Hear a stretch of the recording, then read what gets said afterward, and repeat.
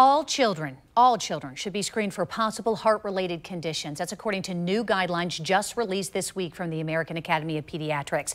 It says that these screenings are vital for children and not just those who play sports. So the guidelines say that screenings are particularly important for children as they enter middle school. It also recommends that they are incorporated in regular exams every 2 to 3 years at least, and that doctors should recommend an electrocardiogram if there is a concern.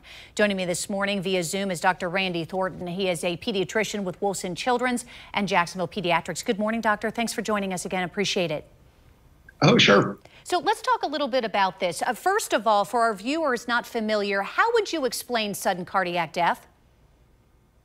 Well, it's one of those scariest things parents can ever encounter is their child just collapses for no apparent reason. They're, the classic things, they're on the basketball court or the football field and just collapse for just the scariest time. And frequently, sudden cardiac death results in death if CPR or an AED is not used immediately. Correct. It's the faster we can respond to this, the better. So having that availability of an AED or CPR, having people know CPR is critical because it can save the life. The earlier, the better. Even if people don't know CPR, is to at least call 911 right away. And then start chest compressions. It does help even if they're not trained. And I think that it's important to point out that sudden cardiac death is unusual in young adults and in children. But the reality is one is just too many when it comes to our precious children. That's correct. That's why it's so important to start screening children, because the only way we can find out is start asking the question. So in the former days, we always just concentrated on athletes. And now the recommendation is to screen everybody with questions such as, have you ever fainted? Have you ever had chest pain with exercise? Is there a family history of sudden death, especially under age 50?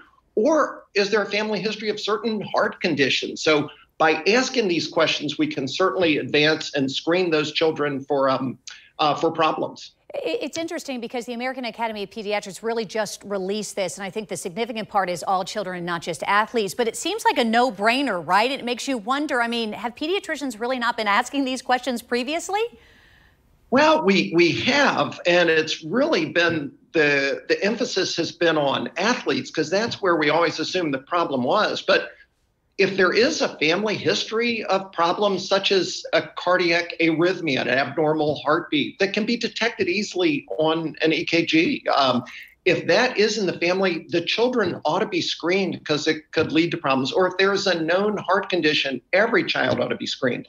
And the thing to be aware is children that have passed out or fainted are not necessarily, that is not necessarily due to a heart condition. It could just be being overheated or dehydrated. But those are the ones we really want to investigate and make sure that it is not the heart.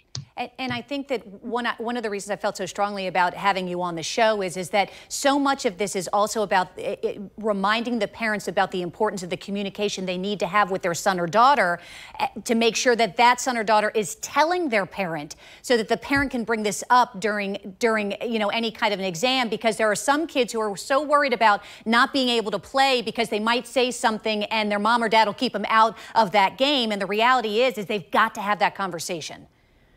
That is so true. If the kids will only tell the parents there's a problem, it can be investigated. And many times it turns out to be nothing and perfectly fine. But at other times, it is so important to pick this up and to have them tested and perhaps referred to the pediatric cardiologist. And it's a simple exam, the electrocardiogram. I had to have this for my child when he fainted, and it turned out to be nothing. But the reality is now you know, right? And you know when you have to worry. My own daughter, she fainted at a tennis match, and it scared us. And it turned out she just needed to drink more. But it can happen, and it's worth investigating because it could have been so much worse. Dr. Thornton, thank you for your time this morning. We really appreciate it. You're welcome.